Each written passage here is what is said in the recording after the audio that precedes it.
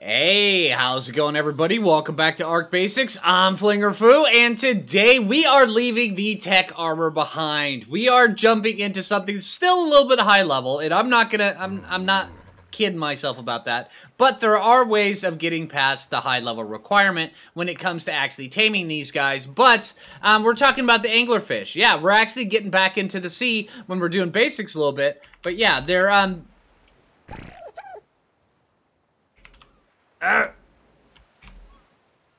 okay. We are talking about the anglerfish. I was thinking angler. I had angler going through my head, but I was talking about the scuba tank. The scuba stuff. Alright, because it is level 81 to actually get this stuff. And that is kind of a big pain in the butt. It's just the level requirement to get it. Because, I mean, to be honest, I don't know why it's so high. But it just kind of blocks you from going into the water early on. But other than that, all that aside, now we're going to be talking about other different ways of getting down in there, because you can make the the chowder that allows you to breathe longer and go into the sea. And that is kind of helpful, but it doesn't really last that long. So if you really want to do this, you kind of need the scuba tank. So either have a friend that's level 81, get to level 81, but get some scuba tanks if you want to do this. But today, we are leaving our tech armor behind. That's right, we're getting naked. All right, so, but today we are going with the patented leather pants. That's right. I realize they're not leather, they're rubber, but still, they look leather. I'm going with it. These are my patented leather pants. So today, we are taking the patented leather pants and we're going underwater. Yeah, that's right, baby. All right, so make sure that when you head out, for taming these guys, you can either use raw mutton, you can use prime meat, you can use prime fish meat, or you can use their preferred kibble, which is Kairuku kibble. I've got a huge farm of Kairuku over at my base, so I have no shortage of Kairuku kibble. Matter of fact, I think one of the most amount of eggs I have in my refrigerator is Kairuku. It's kind of insane, actually. Yeah, this is what happens when you make organic polymer farms. You just get a lot of these eggs. There's some strange reason. They just, like, fall into your lap. Also, make sure that when you do this, you take down at least 2 scuba tanks. I take down 3. I mean, they do weigh quite a bit, and that's the only downside, is that they do weigh quite a bit. But I take down 3. That way there, you know, it's really not that big of a thing. And then also, you can take the scuba mask. It's not for everybody. Not everybody likes it. And then also make sure you get your flippers. But don't put on your flippers while you're out on land, because when you run with flippers, you go super slow. Yeah, so just don't do it. Just don't do it. Wait till you get into the water. All right, so now let's grab that. Get out of K mode. Let's get over here. And I would prefer, my preferred dino for taming these guys, the anglerfish, is using an Ichthyornis. So that's what we're going to be using today. How many levels you got, buddy? You got 2 levels. Good job, buddy. Let's get you a little bit of health so you don't die super fast. You're totally going to die, just so you know this. We're going to go out in the water, and the first thing is that you're going to die, all right?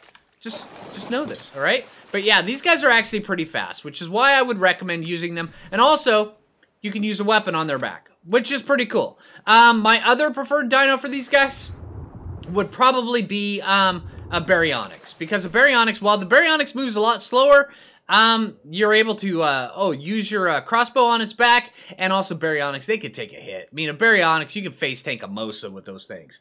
Yeah, they're pretty impressive. All right, so now I'm going to put this on.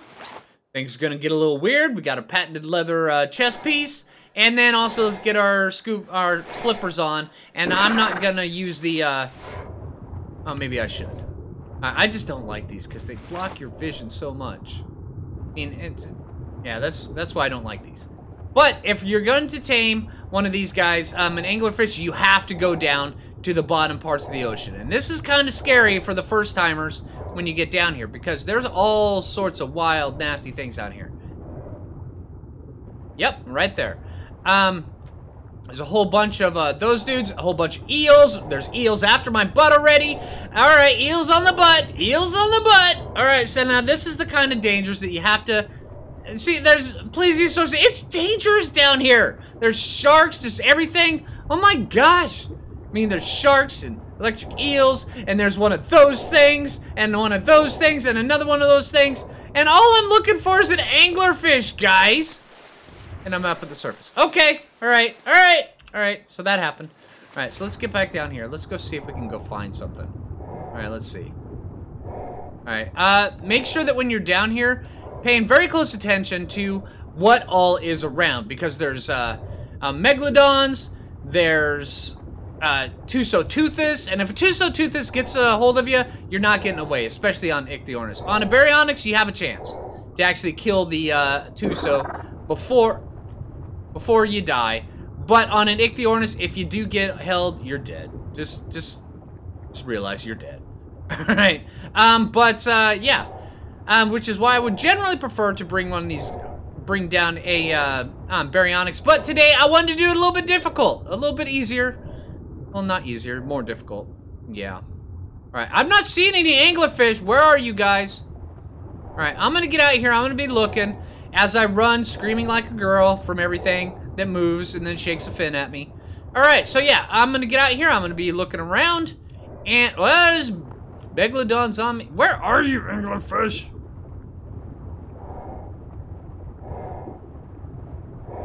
You're not an anglerfish. Why aren't you an anglerfish? You're supposed to be an anglerfish, man. Alright, so hey, I'll bring you guys back as soon as I find one of these little guys. Alright, see you guys in a bit. Alright, and we're back. And I finally found one. And he's just kind of chilling out, trying to aggro on me. I ended up killing a Megalodon, and I was clearing out my inventory, and he just kind of popped out on me. Alright, so now all you want to do is start just pelting this guy. Now, these guys, they're really skittish. They're going to start attacking you, but as soon as you attack back, they don't know how to take it, so they're just going to peace out. So the best way to do is to just follow them.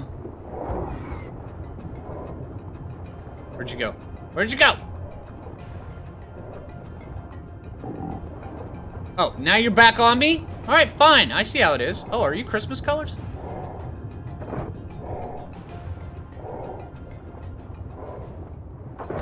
Ah, gotcha! Suck it, dude!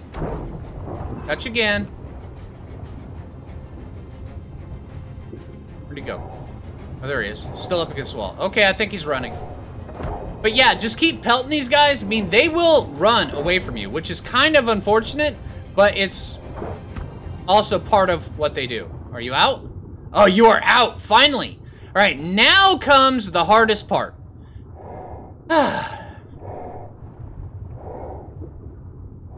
Taming one of these guys in the middle of the ocean. I mean, because it gets really... Oh, you're not out? Get back here.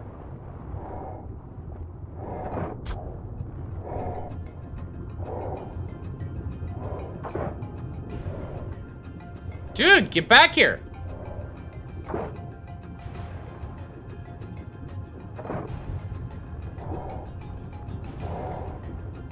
Get over here.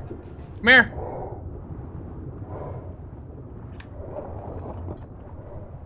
No way I'm letting this guy get out of here. This guy's got a lot of torpor.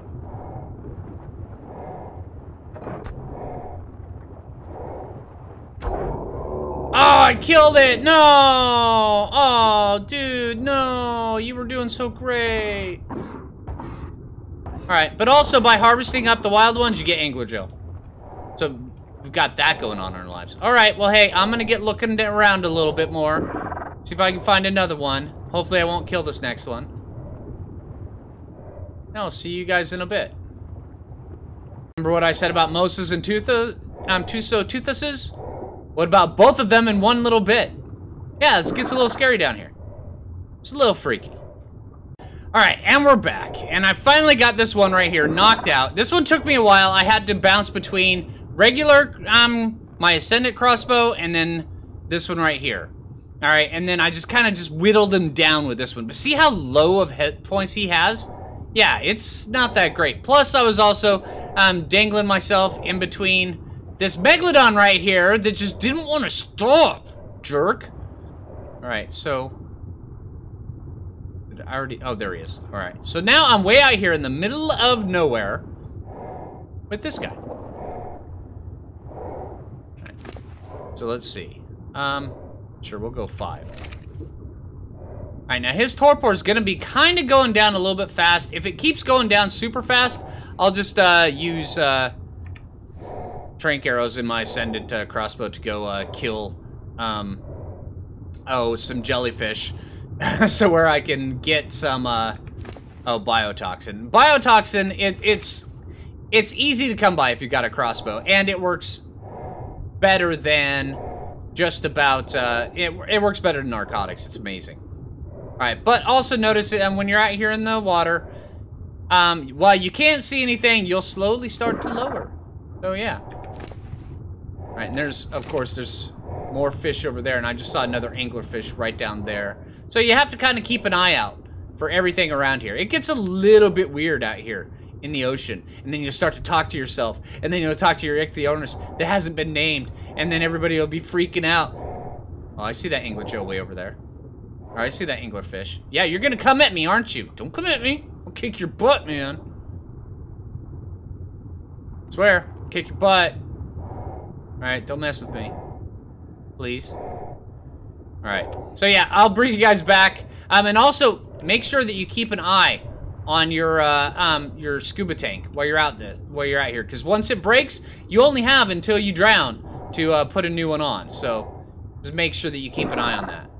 Alright, how's your food doing? Food, go down faster. Alright, see you guys in a bit. Andy's up. Alright, so now that we've got this guy, we're just gonna take this guy and we're going to hop on him, have this guy right here follow us up to the surface. And you'll notice these guys, they actually move pretty dang fast. They're pretty cool. Now they're not, you know, matter of fact, actually, you know what? Let me go take this ichthyosaurus back because there's a lot of nasty stuff out here. So yeah, let's do this. And the ichthy will be able to keep hold of this. How far away from base am I? Pretty far. Let's go. Oh, I'm not. Oh, hold. There it is. All right, cool. All right, come on, dude. All right, let's get you in here before all the mantis come and get me. And then as soon as we get in there, then we'll be able to go out and we'll be able to show you just how cool these guys are. All right, now these guys, they can get going super, super fast once you have one. Now, they're not the most tanky things. They are more tanky than an ichthyosaurus, but they're not like, say, as tanky as a mosa or a basilope. That's just not gonna happen. Not in a fish. Come on. All right, so yeah. And then, but you don't need a saddle for these guys. So you don't get the extra armor bonus, but also you don't have to craft anything to be able to ride one.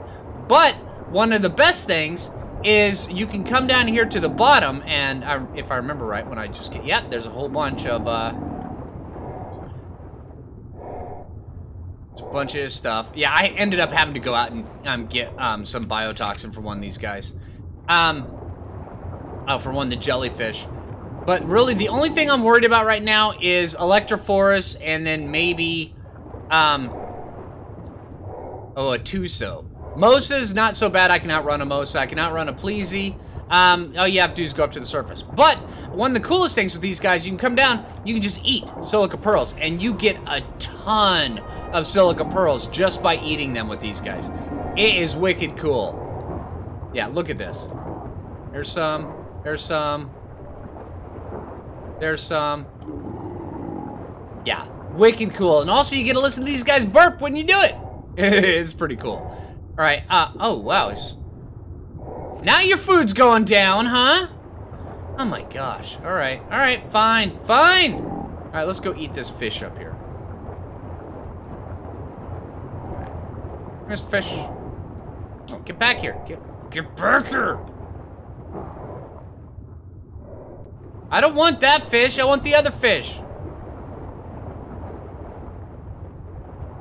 Alright, I'll take this fish. Right here. Alright, but really the only attacks these guys have are, they don't have a right click. They don't have a C attack. All they do is have a left click attack, which is just a bite. But that bite, it does a lot more damage than the ichthy's, which is kind of cool. Alright, and also, by using the bite attack on the, on the silica pearls, then you can gather up a whole ton of them, like, super quick. And I've got a bunch of stuff. Sorry. I seem to be a little distracted right now, but that's only because I'm trying to bounce around between those megalodons. Now, I could probably kill the megalodons, But, yeah, I really don't want to have to worry about that too much right now. All right, let's see. All right, so let's get up here. Okay, so let's get back to base, and then let's start, let's talk about a few of the different builds that we can do on these guys. Because these guys, they can be used for some pretty cool uses. One of them, you can actually get these guys, leveled up as a tank. Yeah, believe it or not, an anglerfish can be used as a tank for, say, like Megalodon, stuff like that. I mean, nothing too serious. I would not recommend going and using a Mosa. But you also cannot equip any weapons while you're on the back, which is a little unfortunate. But also, it makes sense because you're busy holding on the entire time for dear life. All right, so let's get over here. Now, if I were to use these guys as a tank, I would pump up all my hit points to, kind of a beefy thing. Now, when I say tank, I use the term loosely because, yeah, here, let me show you. Now, this guy right here, he started out at 3150 health. I mean, he was level 110 wild, tamed up 164. One pump, bam, goes up to 34. So he got 300, well, almost 300 hit points for that one pump. So it means that he could go up pretty dang high. It's kind of cool. All right, now his melee damage, bam, it actually went up by 9 points. It's pretty good. So if I were to use one of these guys as like a deep sea tank, so where I'm not too worried about different things, then I would probably go with, out of every 5 levels, I would go with 3 in health, 2 in melee damage. That way there, you can just take a beating, you can dish out a good beating, and you can do some pretty good damage, because their base melee damage is actually pretty decent. But normally what I use Anglerfish for, I just use them as a little speedy guy. Get down there, get the silica pearls, get back up to the surface. Don't even worry about anything getting in your way. I mean, if you see an Electroforce, outrun it. If you see anything else, outrun it. That's my tactic for using them. And then for those, for every 5 levels, I go with at least 2 in speed, and then 1 in weight, and then 2 in health. That way there, if something does hit me, I'm not going to die. But then again, these guys are not a glass cannon by any means. But yeah, I would go with 2 points and movement speed for each one, and I would actually breed these guys up and then imprint them so where they get the extra bonus to movement speed. And these guys, imprinted, they can go super fast. It is wicked cool. But also, when you're breeding these guys, just remember, you have to have a nice little pool like this so where you can breed them, and then they're just going to, because the eggs, you can't pick up the eggs. They just go down to the bottom and they sit down there. Then you kind of have to babysit them. Yeah. But imprinting them is really fun, and believe it or not, you want to see a cute, ugly fish? A baby anglergel, or a baby anglerfish, is a cute, ugly fish. Yes, as sickening as that is, they are a cute, ugly fish. All right, but then again, I mean, what can you complain about with this many silica pearls? It is wicked cool. All right, so hey, I hope I didn't abolish the video too bad because I ended up killing my first anglerfish with with the crossbow. But just know, you kind of have to babysit these guys. I mean, it's not, I mean, they don't have that many hit points when they're wild.